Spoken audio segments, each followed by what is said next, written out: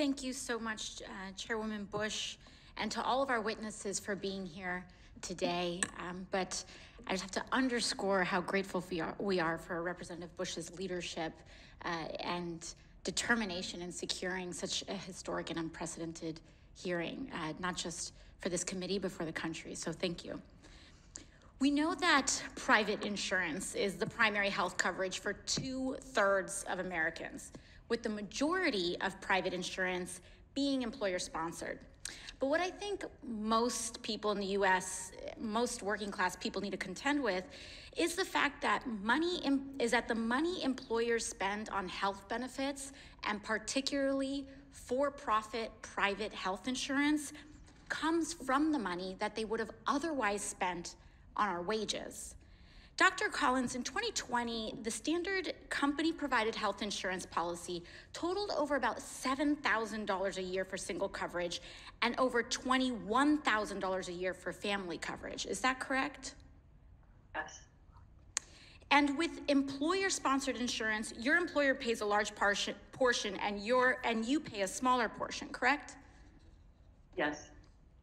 So in the case of individual coverage, if the total cost is around $7,400 and your employer pays, say, $6,200 and then you pay for around $1,200, now that's thousands of dollars more that everyday people could be saving per year if it weren't going directly to insurance companies' private profits, correct? Yes. Interesting.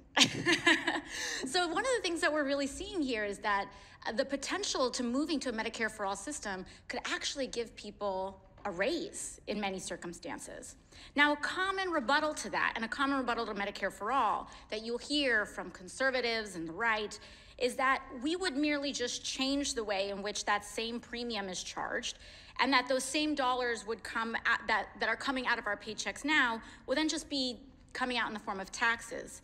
But the truth is that Medicare for All actually lowers the overall cost of healthcare as well. Dr. Collins, isn't it true that Medicare for All would also reduce the average total costs for lower and middle income families by eliminating more medical expenses than they would pay in taxes? Depending on how it was structured, there is that possibility, particularly in terms of getting provider prices down, which drive these costs that people are paying. Mm-hmm. Thank you. And you don't even have to take just our word for it. In fact, that conclusion has been confirmed via thorough research by the Center for a Responsible Federal Budget. We also know that Medicare for All is much cheaper than private insurance. Dr. Collins, public options like Medicare actually pay hospitals and service providers less than private insurance companies have to for the same service.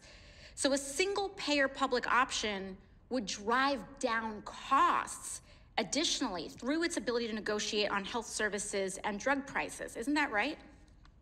That's very true. And in fact, I think the evidence for that isn't just theoretical, it isn't just calculated by think tanks, but we see it in everyday life. Another case in point right here comes from my district. Almost everywhere in the world, health outcomes are correlated with a person's income. But one of the only places in the world that doesn't apply is in Queens. One of the handful of zip codes where your income does not determine the quality of healthcare that you have. And the reason for that is our crown jewel of a public hospital, Elmhurst Hospital in Queens.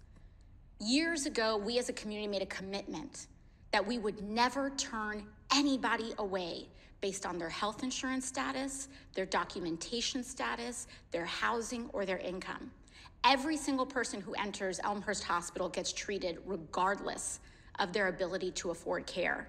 And what we have found is that it's more affordable to treat everybody, it's possible to treat everybody, and people can get higher quality care than they ever could under our current privatized for-profit system. And with that, I yield back to the chairwoman. Thank you very much.